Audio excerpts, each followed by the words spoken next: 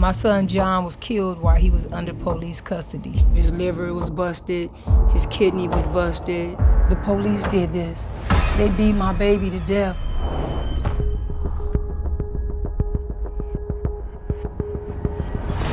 We have to reimagine public safety, and it has to go beyond a badge and a gun.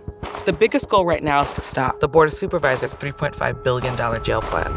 Because who are they gonna put in there? Me? We have to join together as a community and fight for our rights. It starts with one person and another person until the momentum builds and we see real change. We're gonna reinvest these resources back into our communities. Somebody's gotta do it. When we give more money to incarcerate a youth than educating a child in California, there is a problem. I can't give up because I've been there. I have to be the voice for the voiceless. So they may say, this is an unlawful assembly. Okay, that's what you said, we don't. Next. This is a call to action. It is a cry for urgency. Black people are dying every single day. Enough is enough.